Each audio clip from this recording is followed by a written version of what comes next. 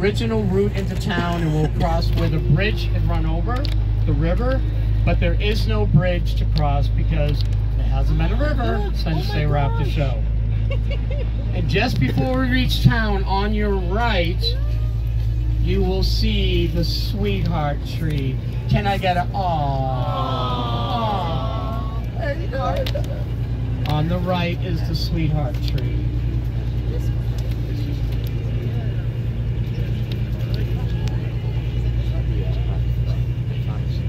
Carve into the actual tree, or was that a prop?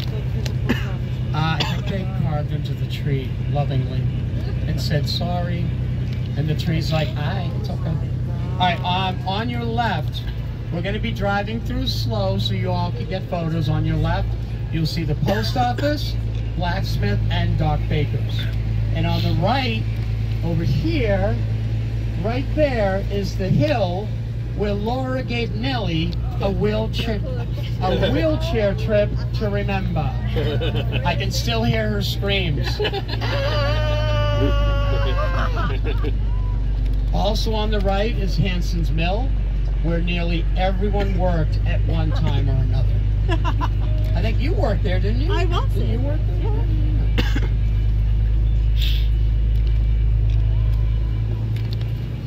There's a sign right here on the left. Walnut Grove was founded by Lars Hansen in 1840, blown up by the townspeople 4 decades later. And now it has been partially recreated to celebrate the 50th anniversary of Little House on the Prairie. Here's the Mercantile. It was the only place in town to shop while a woman stood on the porch yelling, "Nails!" I can still hear her. I can hear that voice.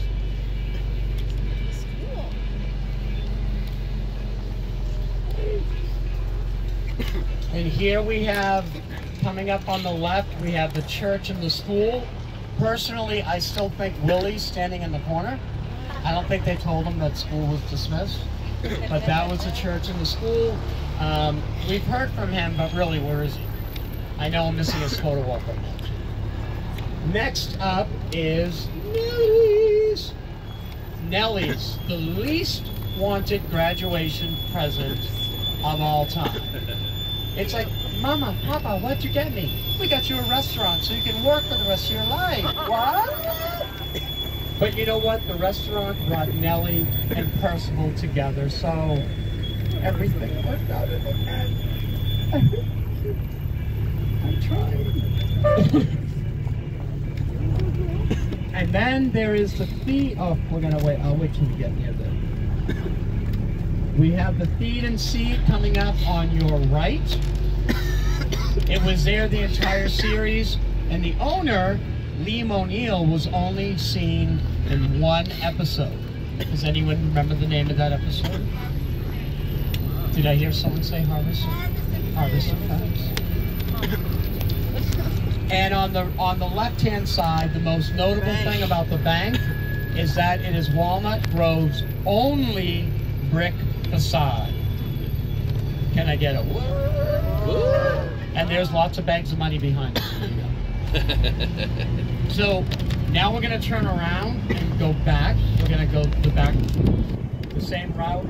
So everyone on this side will now be able to look at that side. Everyone on this side, you know. And then you do the hokey pokey and you turn yourself around. That's what it's all about. Oh yeah. So while we're turning, I have a couple of really fun facts. In the episode Little Girl Lost, remember that? When Carrie fell down an old mine. Why was she there? What's up with that? Whatever. Anyway, it was Rachel Greenbush who fell down the mine. But it was Sydney Greenbush that they rescued. So as near as we can tell, Rachel is probably still down there.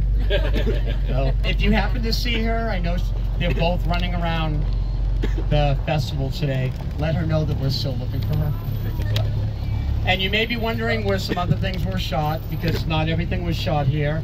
We'll cover a lot of that after the Little House. But one fun fact that I want to share. When they were shooting at the MGM Studios old lot, Allison Ingram and Melissa Gilbert actually played on a small bit of the Yellow Brick Road, because it's where it was still there from The Wizard of Oz.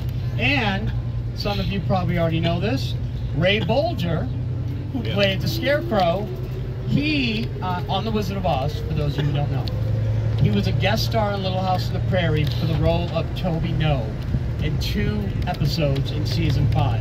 First one was called There's No Place Like Home, Part 1. Where'd they come up with that line? Scarecrow, Wizard of Oz. Yeah. And he was also in Dance With Me. How cool is that? This is one of my favorite stories. The bank was also used as the pen and plow. Remember that? Harriet's Happenings? That gossip column? And it gave us one of the best pranks Albert and Laura ever pulled off. Everything at Olsen's, 100%. Oh, those kids. The feed and seed caused a plague during the series. So, in the words of Doc Baker, burn this place to the ground. So, in the episode Harriet's Happenings, Miss Foster runs out with a really beautiful item that she didn't have to pay for. Does anyone remember what that item was? Ah, who said that? Yes, it was the beautiful gold mantle clock that Harriet loved, but Miss Foster got it 100% off. Such a deal. Such a deal. And on the right, we have Nellie's. Again, Nellie's Restaurant and Hotel. Anyone want some cinnamon chicken? Just hold the cayenne pepper. Remember that episode? And El Manzo's cinnamon chicken. And then we have the church coming up.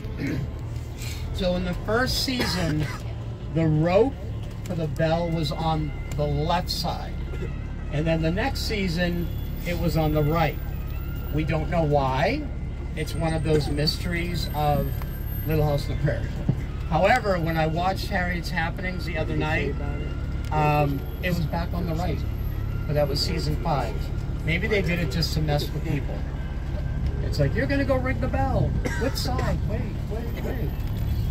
And here at the Mercantile, the supply of gumdrops and peppermint sticks was always in jeopardy with the kids of Walnut Grove around here, where the dentist made lots of money. Go eat the candy. I'll see you later. Hanson's Mill had a saw run by a water wheel. It defied physics, but somehow it worked. Again, mysteries of Walnut Grove. And to the right is the post office, where both Grace Edwards and Alice Garvey worked. And they just happened to live in the same house at different times. Coincidence? I think not. Another mystery. Here's my philosophy. Here's what I think. Oh, and there's the tree and the hill.